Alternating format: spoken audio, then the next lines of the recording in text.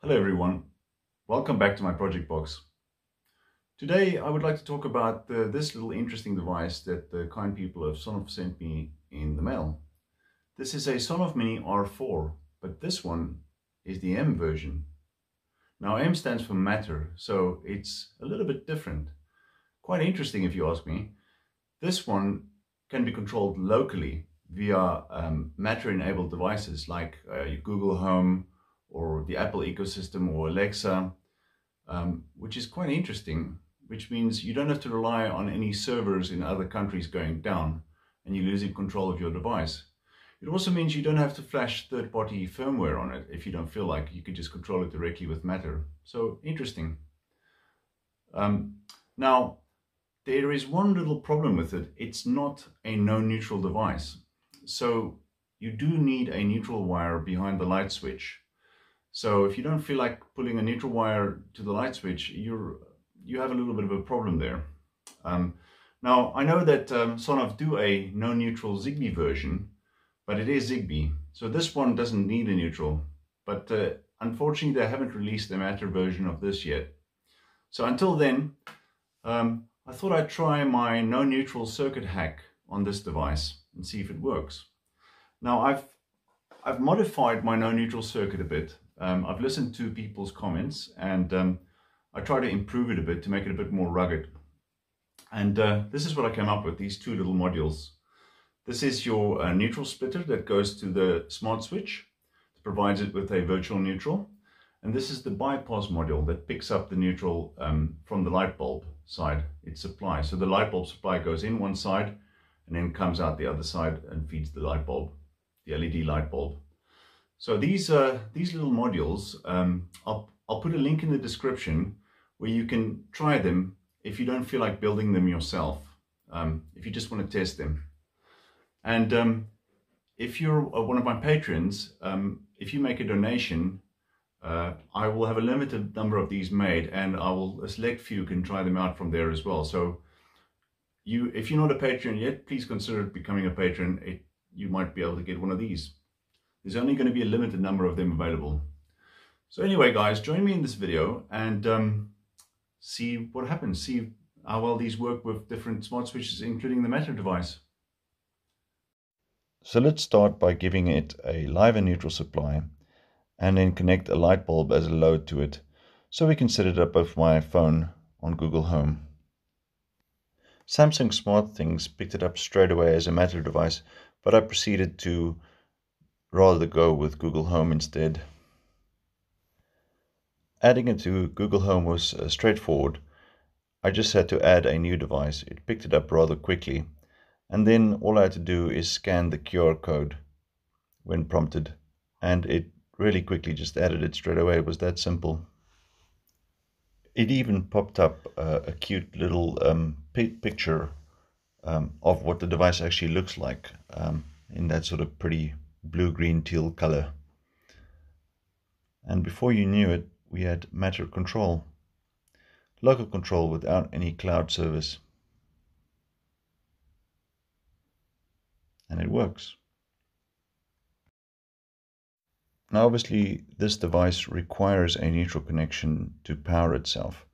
So wiring it to a lighting circuit like this with no neutral behind the switch is problematic. But luckily, if we connect up my special circuit hack, we can divert the neutral back from the light bulb to the Sonoff. This allows it to be powered the way it normally would be. But it's still possible for the Sonoff to turn the light bulb on and off as well. So the switch line now does double duty. It's able to supply both the neutral to power the Sonoff and also the live supply to power the LED bulb simultaneously. So the main difference between this new improved version of my no-neutral circuit and the old circuit is that the fusible resistor is no longer in line with the load. So it doesn't act as a fuse for the light bulb itself. It only acts as an inrush limiter for the charging of the 15 microfarad capacitor. And also, if that capacitor were to fail short circuit, it would act as a fuse to protect against that.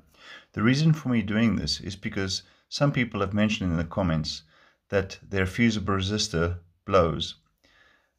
My circuit was originally designed just for one LED light bulb, but I think some people are connecting really powerful LED loads or multiple LED bulbs in parallel. So it's not designed for the fusible resistor to handle that amount of current. So in this way, the fusible resistor is only responsible for the inrush current on that capacitor and not for protecting the load. I've increased the diodes from 1 amp diodes to 10 amp diodes. These are massively overrated, but they can withstand up to 200 amps for a very short period of time. So that makes it very possible to withstand a circuit breaker trip if anything is connected incorrectly. I've also added a 1 mega ohm resistor across the capacitor. This is to bleed off any charge left behind even if the circuit is disconnected or if the light bulb is removed.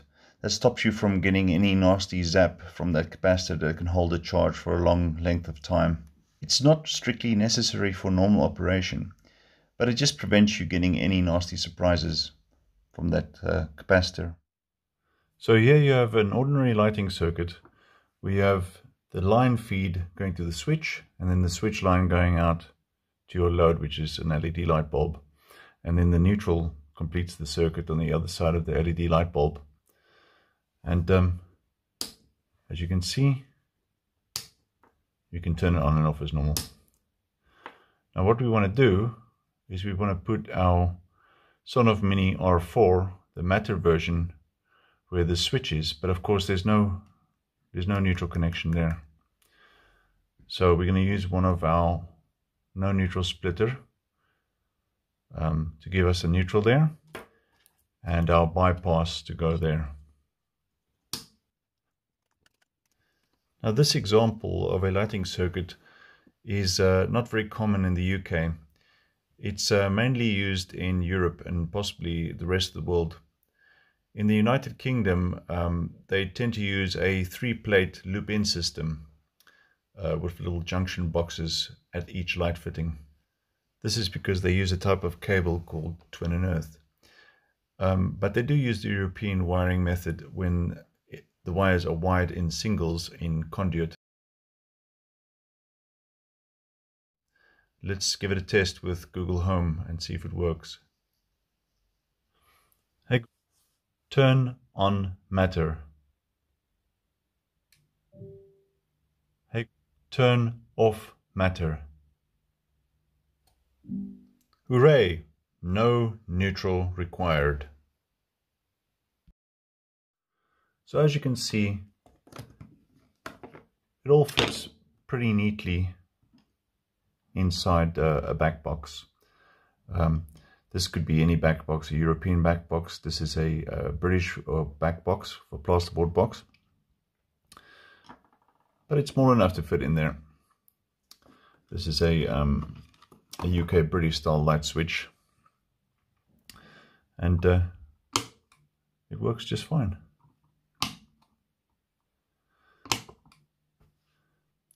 Turn off matter.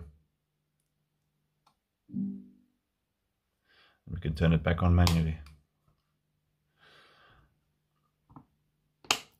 And as you can see, the neutral is here by the neutral bypass, by the light bulb or LED light fitting. And there is no neutral connected to here. We only have a live supply, the line feed feeding in, and our multi-purpose switch line, which is now carries the neutral and the switch line out. And it all fits in there. There's our little neutral splitter in there.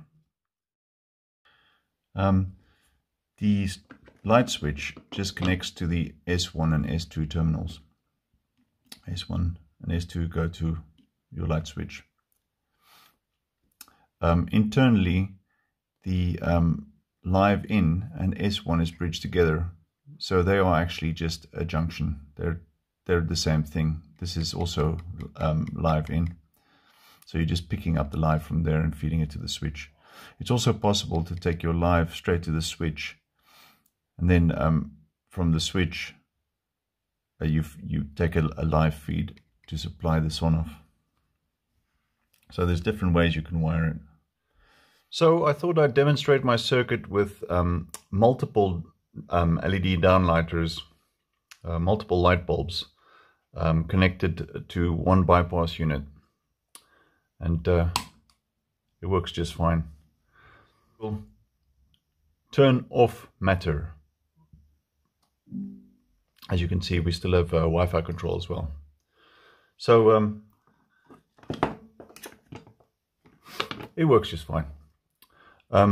Now, in my old design, I only designed it for one LED light bulb. So if you connected too much load, you could burn your fusible resistor out. So now the fusible resistor, the position has been changed. It's no longer in line with the switch live. It's only in line with the capacitor. So it's just for inrush limiting for the capacitor. And if the capacitor has a short circuit or develops a fault, the fusible resistor will act like a fuse and stop anything nasty from happening there. Yeah, so we can now switch bigger loads without any problem. So I thought I'd demonstrate that it's possible to use this no neutral bypass circuit with other smart switches as well. This is the Sonoff M5 range, which does require a neutral, but you can create a virtual neutral with the neutral splitter and my bypass circuit. So it uses one of the channels. Only one is necessary to pick up the neutral, and then to generate a virtual neutral from that channel, from its switch line, to power the Sonoff M5. And it works fine. So that's a normal straight channel without bypass. That's another straight channel without bypass. And this is the one with the virtual neutral through the switch line. So now it's possible to power this smart switch without a neutral as well, if you don't have a neutral behind the light switch box. And there's the ones with the LED panel. There's various ones like this, the touch one as well. They all require neutrals, and you can use this circuit if you need a neutral behind the light switch. It works just fine. It's a little bit hard to see here because it's a bit convoluted, but it does work. And you saw that in my previous version as well. It's just that this one is a little bit more robust and improved. So you can have multiple light bulbs connected to each channel, or have a more powerful LED bulbs connected. So in conclusion, these little modules here, they work great with all these devices that I've tested it with here. And various smart light switches and smart relays. And that's great. You guys have also tested the previous version of this circuit with various other smart switches, some tuya branded type as well. I must stress that it doesn't work with all of them, and with the previous circuit design, some people have reported that you have to reverse the diodes. So obviously I can't verify that if you get these from me that they will work with everything, but I can tell you that they definitely work with these Sonoff products, and definitely with the Shelly one.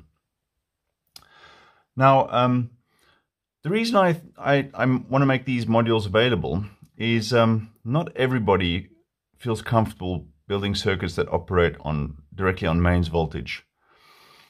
And I wanted to make something that's a bit more bulletproof, a bit more sort of harder to damage the components. So a lot more rugged. So instead of using the peeny little 1 amp diodes, I use these massive 10 amp diodes. And